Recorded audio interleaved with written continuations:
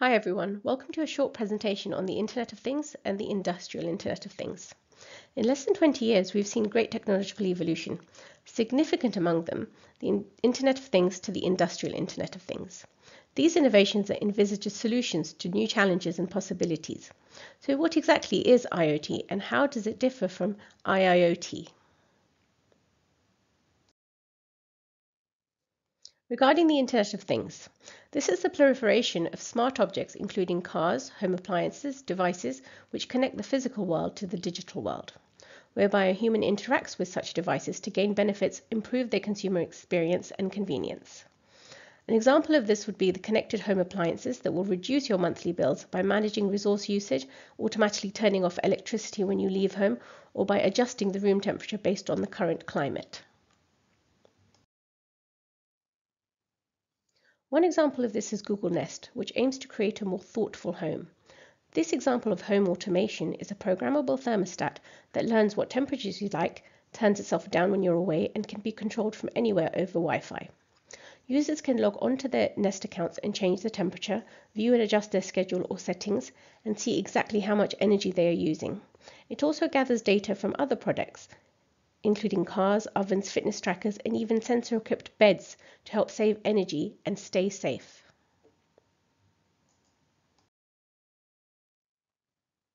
Another example is the baby monitoring app Mimo. Available for both iOS and Android, this enables parents to track their baby's vitals in real time, while also giving them a handy analytics-style overview of the breathing and sleep patterns over time. One more example is the pet tracker. Vodafone has developed the V-Pet Tracker Pod 3, a lightweight device that can attach to the collar of your pet. You can then monitor the activity and geographic location of your pet via your smartphone to ensure their safety and well-being. Regarding the Industrial Internet of Things, the only difference between IoT and IIoT are their general usages. While IoT is most commonly for consumer usage, IoT is used for industrial purposes such as manufacturing, supply chain monitor, and management system. IIoT uses more sensitive and precise sensors, including more location-aware technologies on the supply chain side with sophisticated advanced controls and analytics. Both concepts have the same main character of availability, intelligent and connected devices.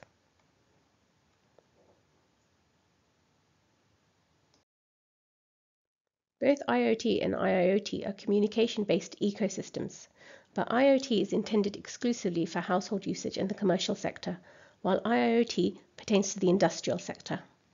They both have common concepts like data management, connectivity, data security, and a secure cloud.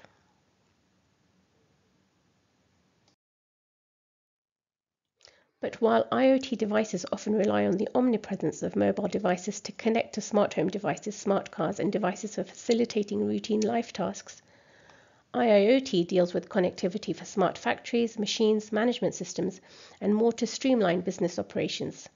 This has led to innovations like the smart factory and predictive technology. Major differences between IoT and IIoT also include scale of operation and volume of data gathered. IoT generates medium or high volumes of data, while IIoT generates massive amounts of data.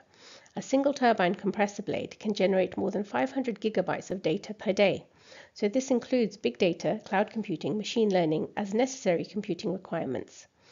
IIoT also uses more sensitive and precise sensors, including more location-aware technologies. Some more examples: drones to monitor oil pipelines, sensors to monitor smart factories, drilling equipment, excavators, earth movers, tractors, sprayers in agriculture.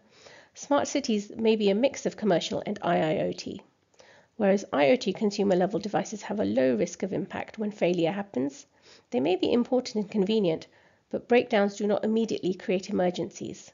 Since IIoT connects critical machines and sensors in high-stake industries such as aerospace, defense, healthcare, and energy, these are the systems in which failure often results in life-threatening or other emergency situations.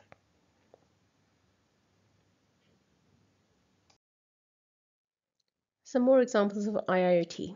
Firstly, smart parking. Using an app, drivers can quickly find a parking spot instead of driving around or paying high parking rates at a garage. This saves the driver time, fuel, and money. Assisting law enforcement. This allows people to inform on parking in loading docks or restricted areas. Law enforcement can use a type of smart parking platform to find parking violations and enforce citations as well. This will deter those that are parking irresponsibly, but it will also increase parking fines, which help cities pay for necessary expenses. Also reduces congestion. From air pollution to traffic-based accidents, there are plenty of reasons why cities want to get cars parked faster. Cities will also have a better understanding of whether or not they need to open more parking options, as they will have data on driving patterns and parking spaces. They can then use this information to prepare for big events when more parking is required. Investment in this technology will mean less congestion and likely fewer accidents on the road, and better emergency response times, which make for better city living for all.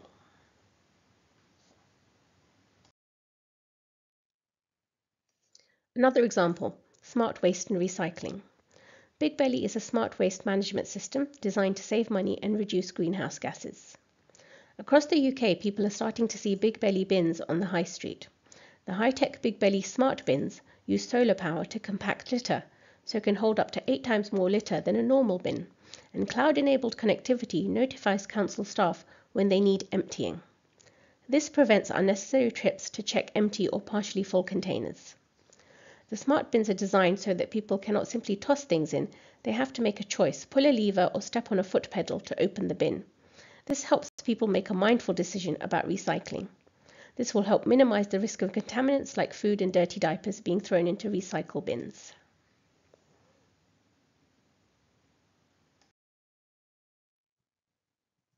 No doubt road, rail, and sea logistics will change radically due to IIoT and the advent of 5G.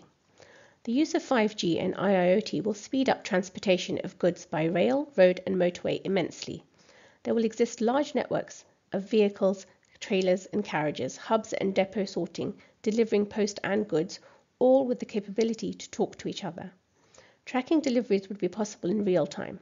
This would boost efficiency between warehouses and distributors, giving customers a clearer idea of delivery timings. We will increasingly see the deployment of robots and drones in this area.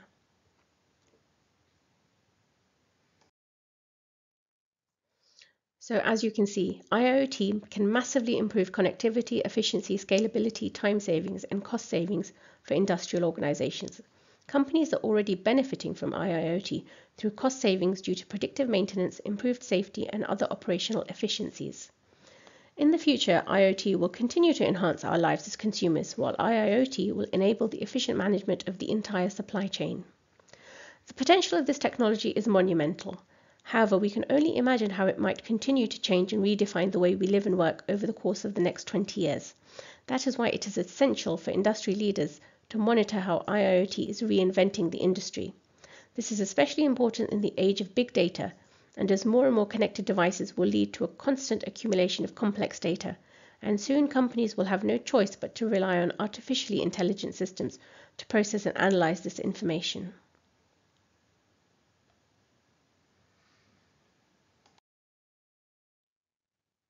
We hope you liked this short video on the differences between IoT and IIoT.